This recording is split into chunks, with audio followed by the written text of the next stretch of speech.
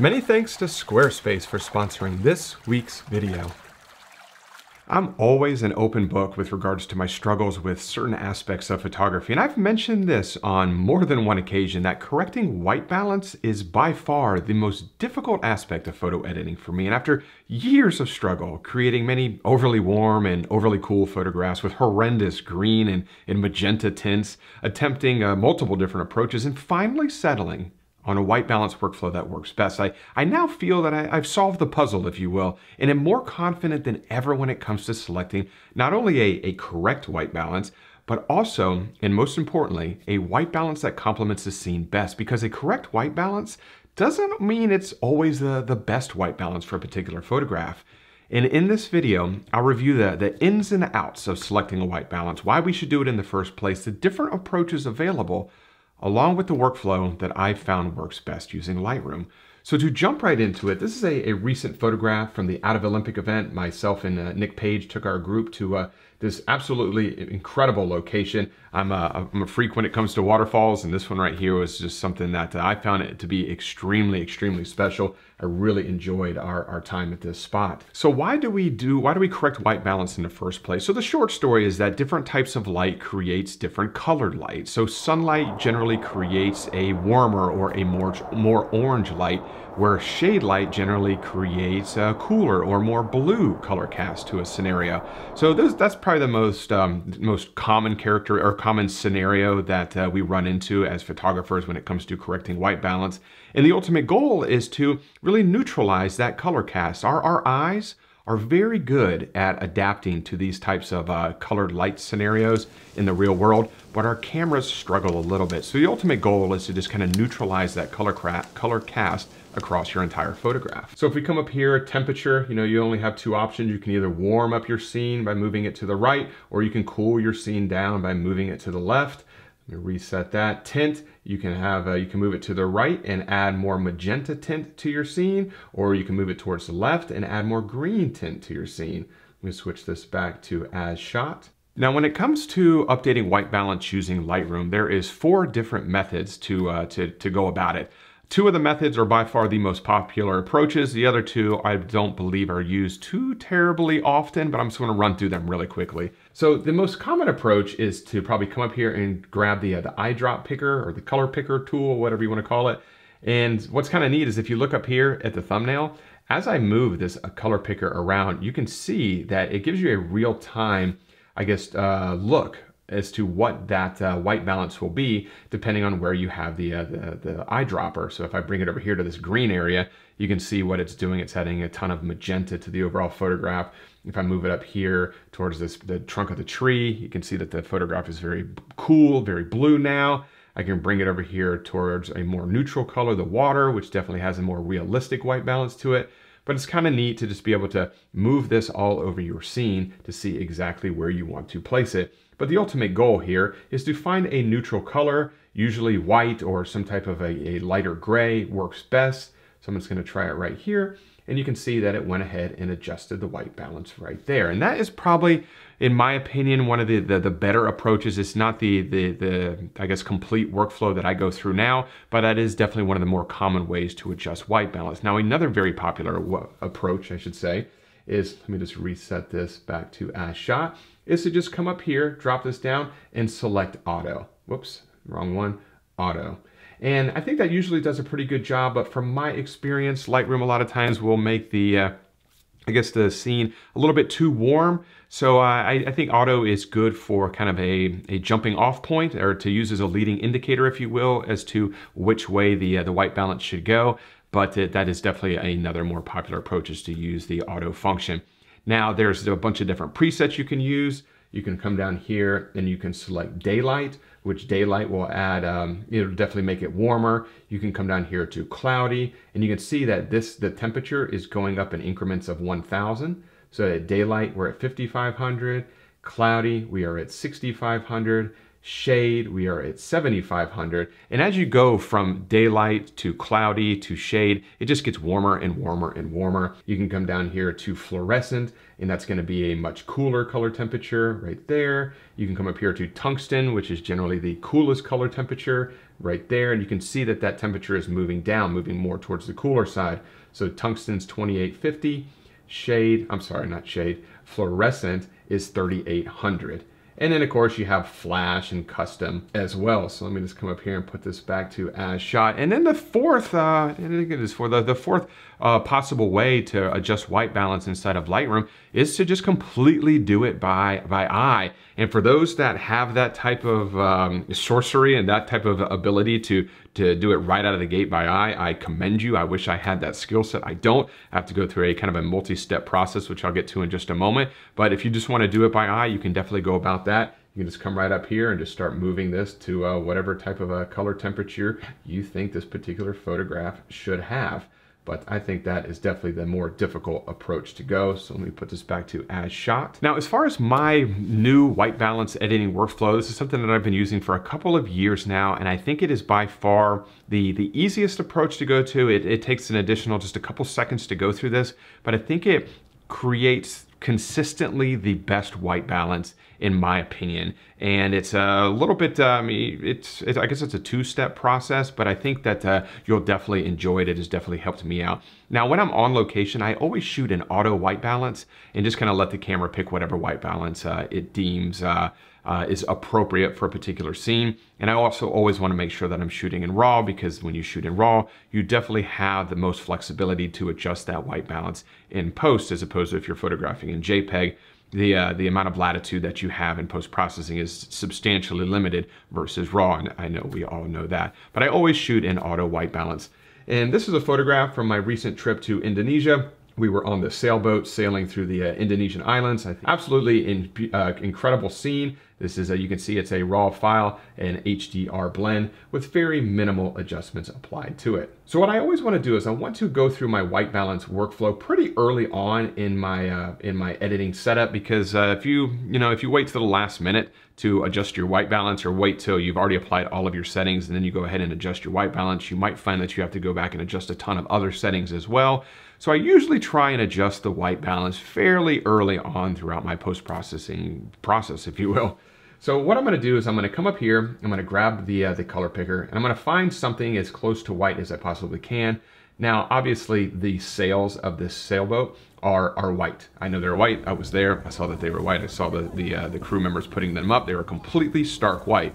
But these sails are being illuminated by the sunlight through here. So if I were to use this as my neutral target, you can see that it cooled the overall image down to a point to where it was a little bit unrealistic. So I'm going to come back up here and bring this back to as shot, and I'm going to find something a little bit more neutral. So either this area here or maybe this area here. I think it's going to be as neutral as I can get.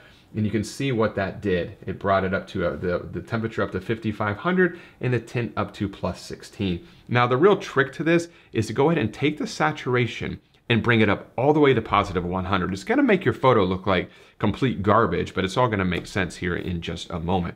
So I'm gonna come over here to saturation. I'm gonna bring this up to +100, and as you can expect, the image looks absolutely awful. But this is a great way to see any type of color cast or any type of overly dominant colors throughout your scene. And as we look at this photograph right now, we can tell that it's a little bit too warm. The orange tones are definitely overbearing versus the cooler tones, and we want to kind of balance that out or neutralize that a little bit. So with the saturation up to 100, I can now bring this down.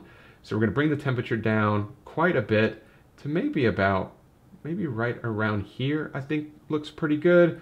Do we want to do anything with the tint? Maybe to a point right here. And that's a good point. With regards to tint, I think temperature, you move the temperature slider around much more in a more extreme fashion to the left and to the right versus the tint. From my experience in the many photographs that I've edited over the years, the tint is moved a very, very small amount to the left or to the right in comparison to the temperature. So I just wanted to bring that up real quick. So I think that this looks pretty good. And basically now, so these yellow tones here throughout the entire photograph aren't nearly as overbearing as they were before. The amount of warmer tones versus the amount of cooler tones is much more in balance and much more in harmony with this type of a white balance adjustment versus before. So now we're going to take the saturation. I'm just going to double click the word saturation, let this reset. And this looks like a much more correct white balance.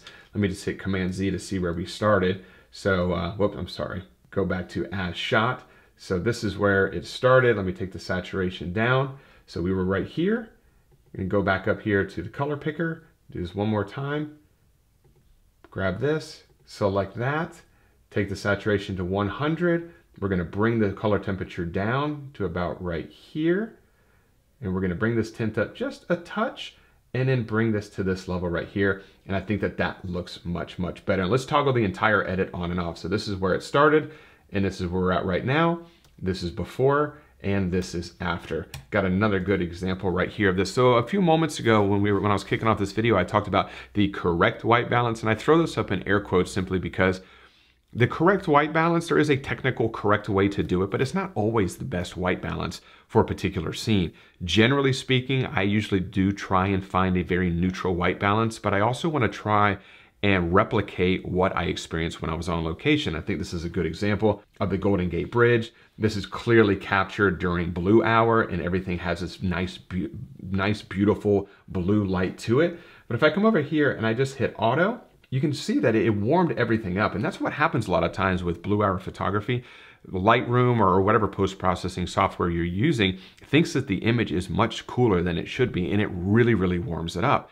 Well, if you're capturing a nice, beautiful, calm, ethereal blue light photograph, you really don't want that to be very warm. One, you captured it for that blue light, and two, you experience that blue light when you're on location. So I kind of do it with a grain of salt a little bit. So I always try to create a neutral white balance, but also try and accurately replicate what I felt when I was on location. So in this scenario, I definitely would not do auto. This is a JPEG, by the way, but I just thought this was a great example of it. Now I want to run through this quick example here as well. This is from my recent trip to Bali as well.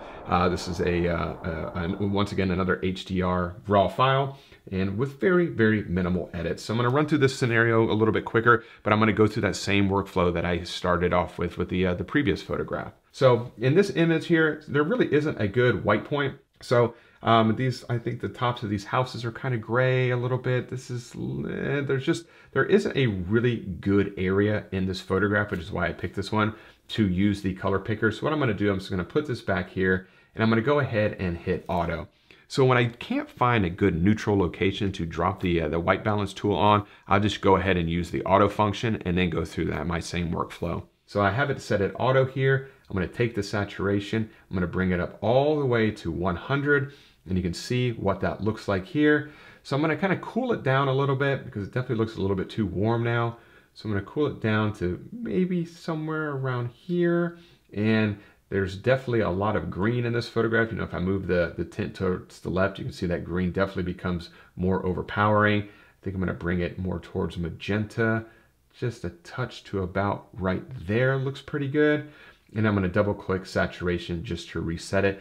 And there we go right there. And I'm gonna toggle the before and after. So this is where the image started, which is raw, and this is where we're at right now. So this is before and after, before and after. And this particular image is a very difficult photograph to white balance. You know, we have a ton of grass within the photograph, so there's naturally going to be a lot of green. You have the sun rising through the white fog. So there's a lot of different factors or different colored light in play here. So this is definitely a more difficult photograph to white balance, plus the fact that there isn't a real good neutral color anywhere in the photograph to drop the eyedropper on. So it's kind of like the perfect storm, if you will. So that's why I wanted to use this photograph. And now that I look at it a little bit, I think there might be just a touch too much of that magenta tint.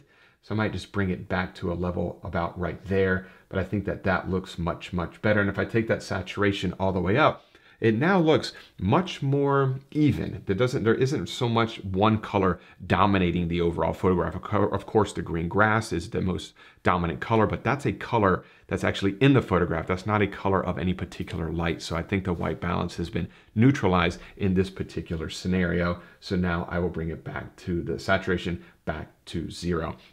So that's the workflow that I have been going through, and it really, really has helped me out. And the real key is either start off with auto or start with the eyedropper, go ahead and get that white balance set, take that saturation all the way to positive 100, and then look for those dominant colors and then try and balance them out. If it looks extremely yellow and orange and warm, you definitely want to cool that down. If it looks way too cool, you definitely might want to warm that up. But the ultimate goal is just to get those dominant colors more in harmony, more in balance, if you will. So hopefully that was helpful. And before I do wrap up this week's video, I just want to say a big thanks to the longtime sponsor of the channel, which is Squarespace, who I use for all of my website and e-commerce needs. Squarespace provides a robust and beautiful online platform to develop your website. You can showcase your photography using Squarespace's professional portfolio designs and display your work using customizable galleries in order to make it your own. And with Squarespace's online store feature, you'll have access to all the tools you'll need to start selling your physical, digital, or service products online immediately. You can even use Squarespace's new asset library so you can upload, organize, and access all your content from a single place in order to easily find and use them across the entire Squarespace platform. So if you're looking to start a new website or possibly upgrade your current website, check out squarespace.com/Mark Denney for a free trial and 10% off your first purchase. So I hope that that information was helpful. This is a video I have been wanting to make for a number of years now, but I just did not feel confident that I had a good workflow that worked for my process that I wanted to share with you all, but I have never felt as confident as I do now when it comes to correcting white balance, and I wanted to share it with you all today. So if you have any questions, please leave those in the comment section below, and I'll do my best to get back in touch with you as soon as humanly possible. And if you enjoyed this week's video, if you could give it a thumbs up and subscribe to the channel if you're not subscribed already. And as always, I really do appreciate you checking out this week's video and spending a little bit of time with me here today, and I will see you all next Wednesday. Bye.